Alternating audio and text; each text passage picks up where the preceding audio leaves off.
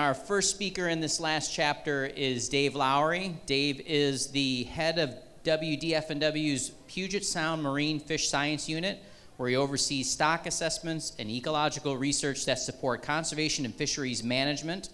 Dave's a passionate educator and speaker who has appeared in documentaries about sharks on the Discovery Channel, Animal Planet, and KCTS, and tonight he appears on the Lightning Talk stage. Please welcome Dave Lowry.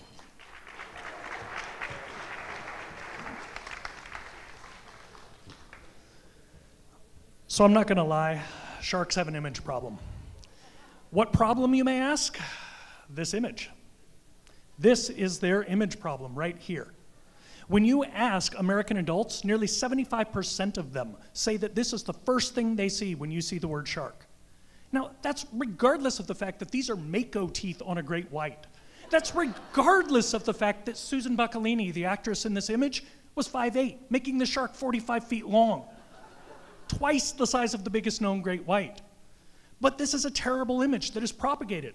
Now you might say to yourself, yeah, Dave, that was 1975, man.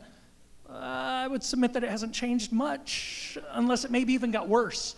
Because now they have synthetic tentacles, they hunt in the shallows, they go after people in these underground facilities. It's insane, people. And why? Why?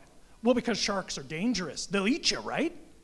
Well, here's a few statistics for you, because I'm a scientist and I do math. So you're much more likely to die from a car wreck, from heart disease. Hell, you're even 10 times more likely to be blown up by fireworks than attacked by a shark and killed. So we need to change this image. We need to talk about shark biodiversity. Sure, we have some freaky things. They don't have tentacles, but man, they got hammers on their head. They got surfboards on their heads. They got saws, for goodness sake. None of these attack people, though. Well, the occasional hammerhead, but all of these animals, look at how beautiful, gorgeous, big, small, spotty, stripy, everything these animals are. There's so much more than great whites. We actually have 12 different species of sharks in Washington.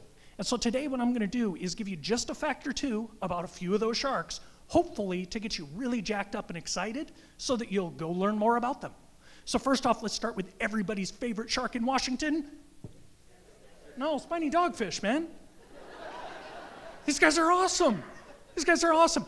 The really cool thing about spiny dogfish is that they have the longest known gestation period of any known vertebrate. From the time these sharks have sex to the time they pop out little sharks, it takes 2 years. 2 years, that's phenomenal. And yet we fish on them. What about these guys? Blue sharks. They're the widest ranging shark known anywhere. They occur in every ocean on the world except the Arctic and the Antarctic. One species, and they cover the Pacific, the Atlantic, the Indian Ocean, the Mediterranean. They're all over the place. These are phenomenal animals to be able to cover that much ground and eat damn near anything they run into.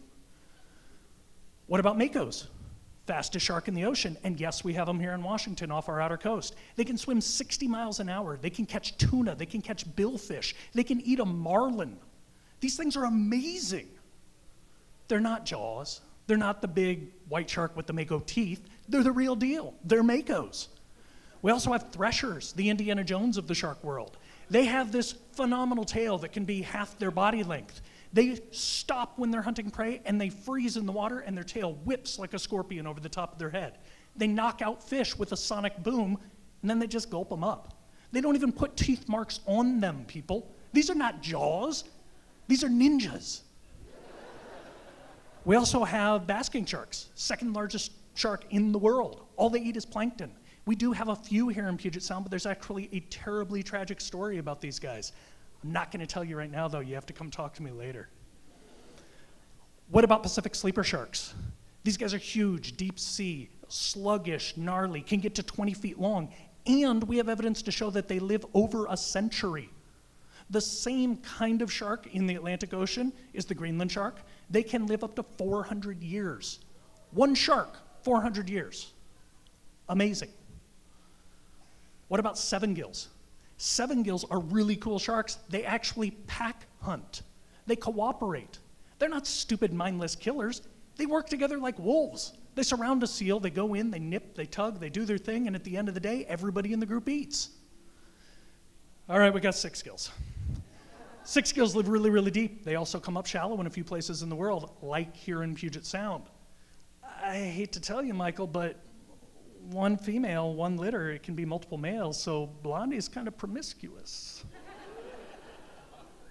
She is also one of the fourth largest predatory shark species in the world. These guys are huge and phenomenal, and they're right here in Puget Sound. You can dive with them here. Now, hopefully, that got you really excited. You learned a few things about sharks. Maybe you want to know more. Well, this is where I do a shameless plug. Sean Larson of the Seattle Aquarium and I just wrote a couple of books. Read them. They're really cool, and they go into a lot more detail than this. Thank you.